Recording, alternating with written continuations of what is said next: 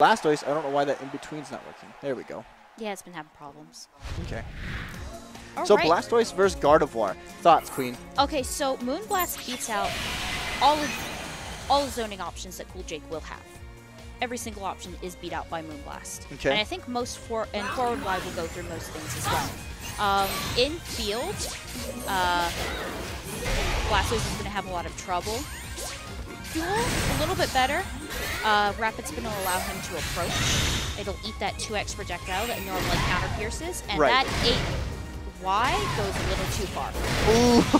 Ooh. Does get the wall splat. Over 25% of Utah's health is gone just in that single move. That was a lovely Or single counter. string. All right, Utah applying a lot of pressure once again. That is punishable with grab, so he is going to get a nice little chunk of damage off. Does get burst activated for himself. Or synergy gauge full. That's what All right, let's... Oh. That was a wonderful counter. Yeah, he saw the rapid spin coming out. He prepped himself accordingly, and that was really, really smart of him. Oh! CADC not going to work. And just a lot of spaghetti of CADC and trying to grab. Well, I mean, we saw a lot of different approach options from CoolJake. He only has so many tools to try and work his way in. Now, personally, I think that Blastoise has a lot of interesting things that he can do if you use mind games well enough to get in on him. Or, like, to get in on Utah. Oh, no. Beautiful quick grab. You can't do that at mid-range, not versus Blastoise. He has a few too many options to stop any sort of CAs. That is almost, range. this is almost a perfect, this is a perfect. CoolJake brings it back dominantly against Utah. That was absolutely insane. And that Rushroom support that he's actually using was a suggestion from back at EVO because it counter pierces, which will stop the rapid spin approaches. Right, which we're seeing he's not really using it. I think he's being a little protective of it. He wants to make sure he uses it for the right moment. And that's still smart, you know, giving yourself the opportunity to save that support for when you really, really need it. But right now, he really, really needs it. Oh, tried to go in for that infamous slide grab that he loves to do. Them DMs. Not too sure about that Rushroom call right there. Yeah. CoolJake didn't hit any buttons. Ooh. He's getting in closer and closer. He knows Utah's going to panic here. Oh! There was no real reason to hit that burst button. I think Utah was trying to be a little preemptive, thinking, okay, if CoolJake's going to burst here, I'm going to burst right after it, get some invincibility frames, cancel out his burst. I don't think Gardevoir has enough invul for him, so. Oh, well, in that case, I still think he didn't think the distance would reach him quick enough. And that's why he activated burst. Now, I don't agree. I really don't think that the Reshiram pick, the support pick, is going to be really what he wants. I feel like there are other supports that benefit him more, like this Rotom Togekiss. I think that's smart. Gives him a little bit more mix-up play, allows him to punish CoolJake for jumping so often, which you saw CoolJake doing quite often, quite frequently during that last match. Yeah, a lot of Blastoise, I suppose, like to be grounded because the bubbles are so easily popped by Gardevoir. Just about any of her moves will pop them. So since that's a JA... So the thing is, we didn't really see...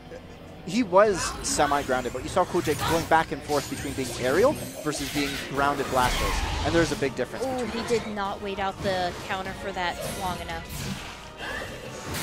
Ooh. Oh, that was a lovely slap. I'm not sure why CoolJake... It's a lovely slap. Lovely slap. Let me give you a lovely slap. Delicate hands. Sounds like that could be a new Pokemon move, lovely slap. I mean, we have Lovely Kiss, so why not? Yeah, and it's a normal type move, so I guess you could make it normal. But what does it do? Oh, does double damage if the Pokemon is infatuated.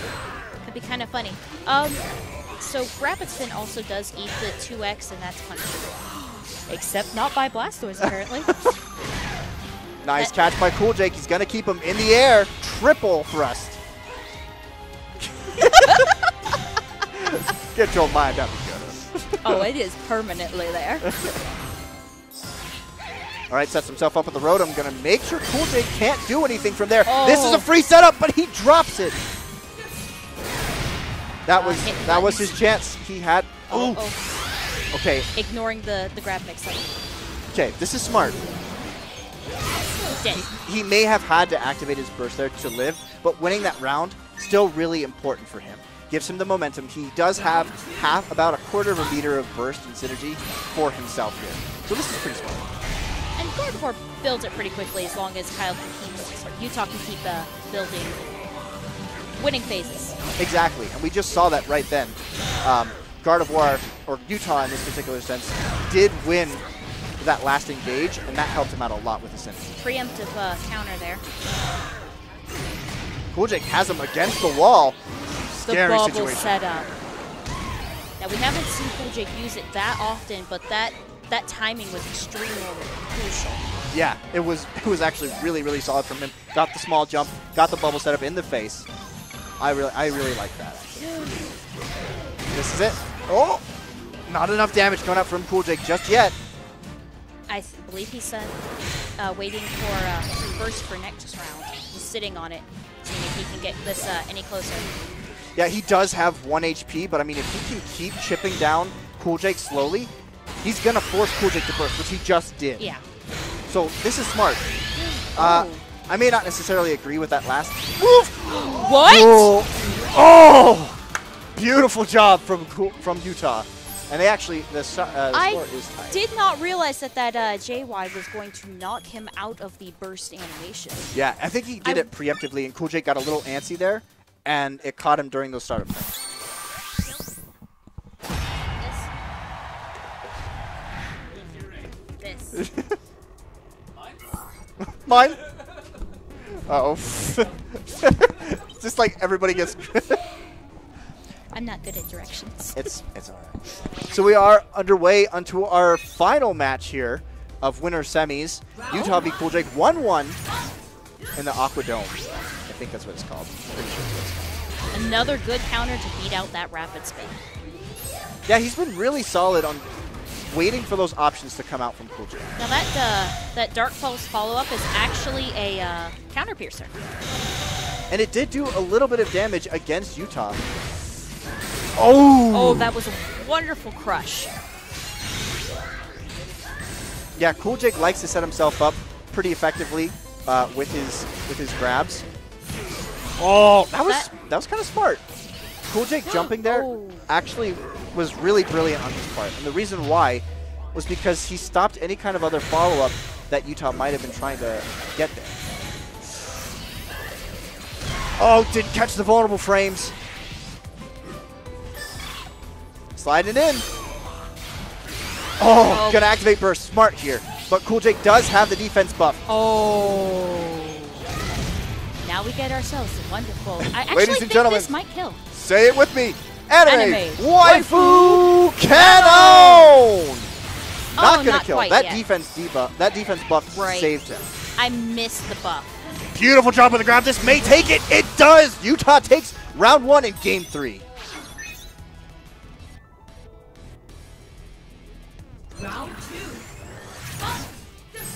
All right, CoolJake does have the Jirachi buff online for himself.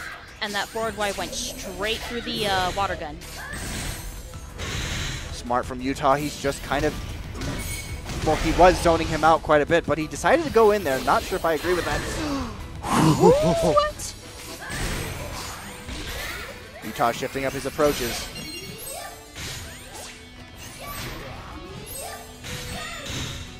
All right, a lot of zoning going on here, stopping CoolJake from getting any of his approaches off. He's being really cautious about using rapid spin to approach right now. There we go. And there was the setup from Utah as well. Rotom comes in to save the day, gets the grab off of it. Probably trying to build up burst real quick. Yeah, since that has been saving him the past few rounds. And you can see that Utah also has his synergy burst almost online for himself. All he needs is this phase shift. There it is. He gets the crit, the counter piercer. Right, just keep zoning. This match is is supposed to be very zone heavy for Gardevoir, and this tends to be challenging for Utah since he loves to be a close quarters Gardevoir. All right, the synergy burst from CoolJake coming out. Ooh, this is very painful. 9 seconds still left on the clock. Here it comes. Are we going to see it?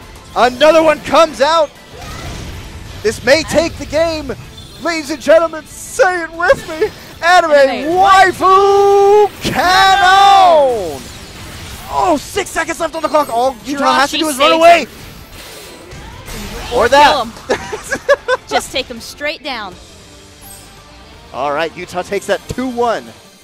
Very, very close sets, all of them. I agree. I really liked that. That was really solid play from both players.